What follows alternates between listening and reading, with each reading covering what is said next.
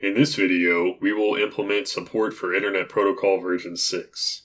First, let's go through our library's CPP files and see what we need to modify or add. The first thing we're going to look at is our IP endpoint class when we are resolving an IP. What we currently have is code for handling the IPv4 address.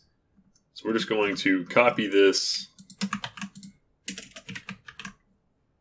and we are going to do the same thing but for IPv6. Instead of using inaddr, we will use in6adder. We'll call that adder6. When we do presentation to network conversion, instead of AFINET, it'll be AFINET6. And instead of passing in the address of adder, we'll pass in the address of adder6. If result is 1, that means that the conversion was successful. When to take out that if statement we had, I think that might actually not even be necessary, but I'll just leave it up top for now. Same idea, we'll set the IP string and hostname to be equal to the IP passed in. When we resize the IP bytes, we need to resize it to 16 bytes. For the Internet Protocol version 4 address, we had size of view long because it was 4 bytes. However, the Internet Protocol version 6 address requires 16 bytes.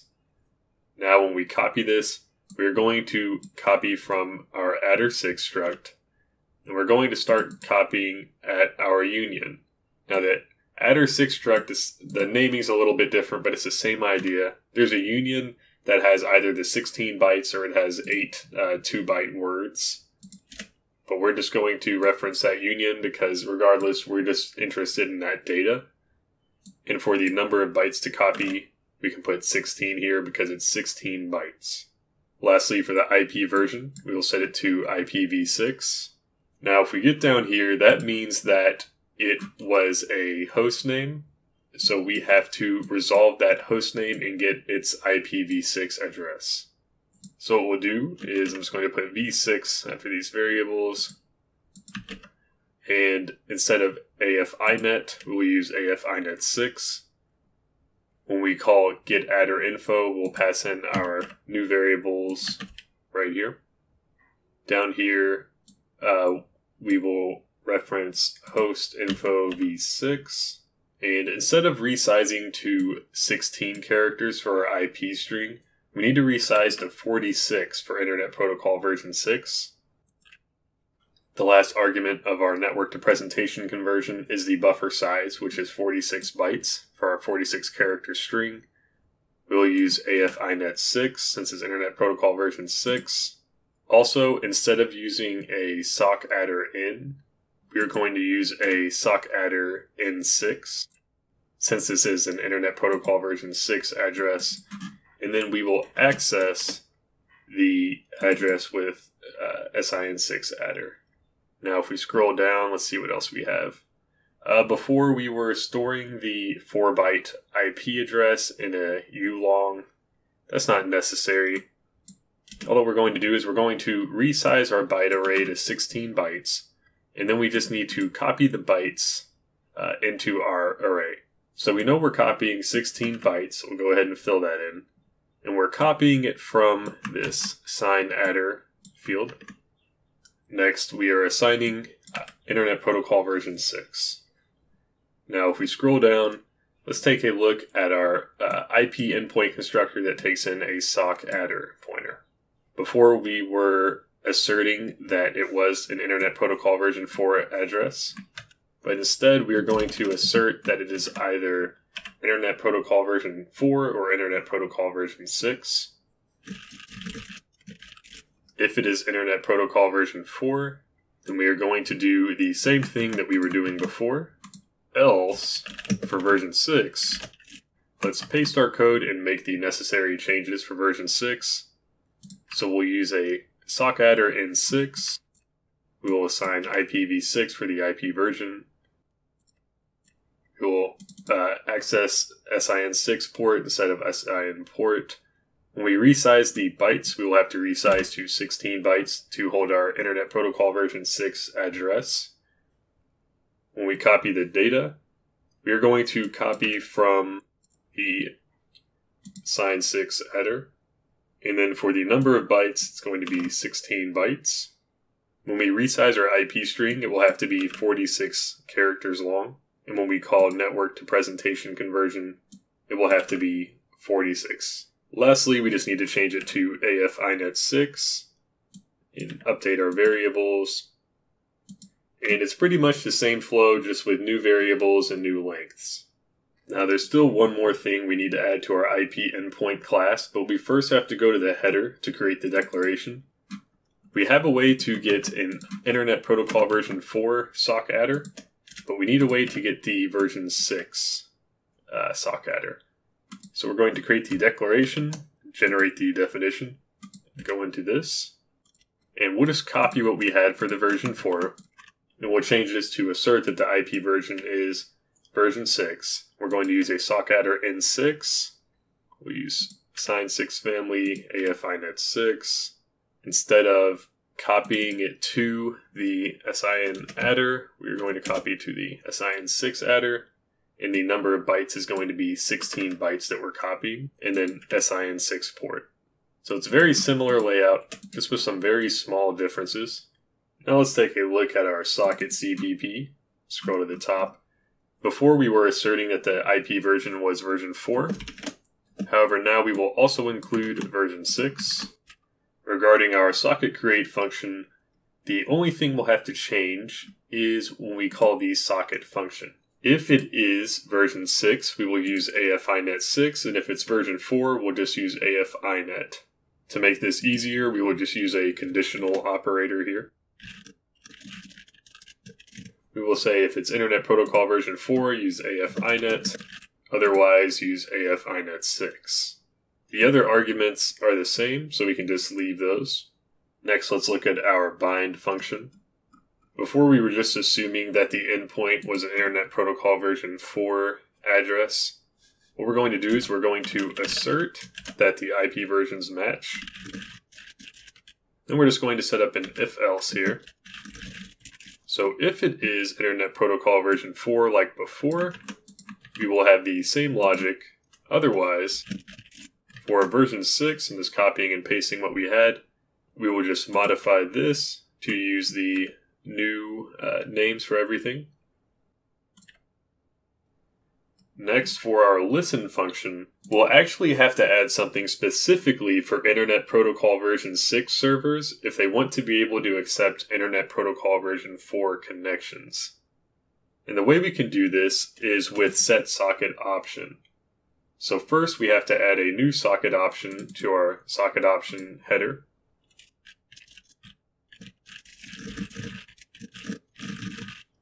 And the way this will work is if this value is true, then only Internet Protocol version 6 can connect.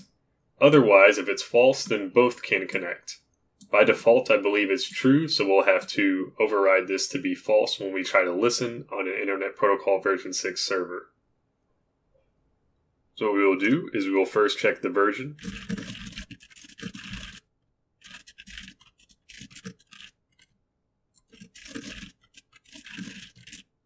What we're saying is, if we call set socket option on this and try to set it to false if this is a failure, then we'll return our generic error.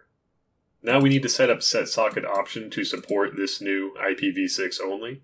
If we go down to that, set socket option, we're just going to add a new case here.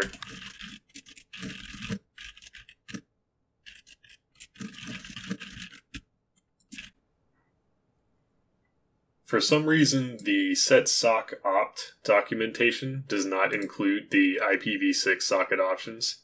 So you have to go to another page to see them.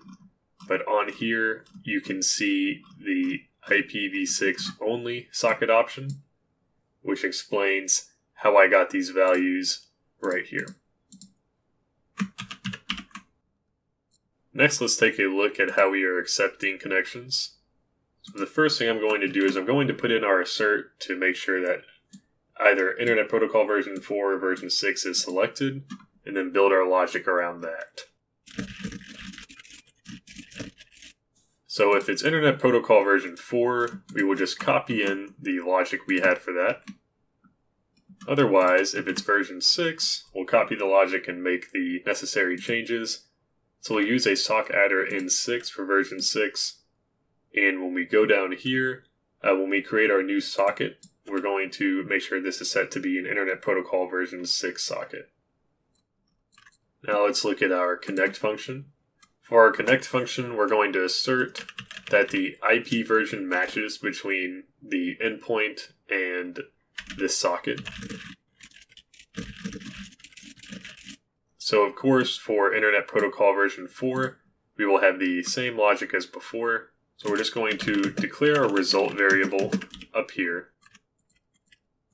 And then for version 6, it's very similar, except we are going to call get SockAdder IPv6, and we're going to pass in the size of our SockAdder in6 struct.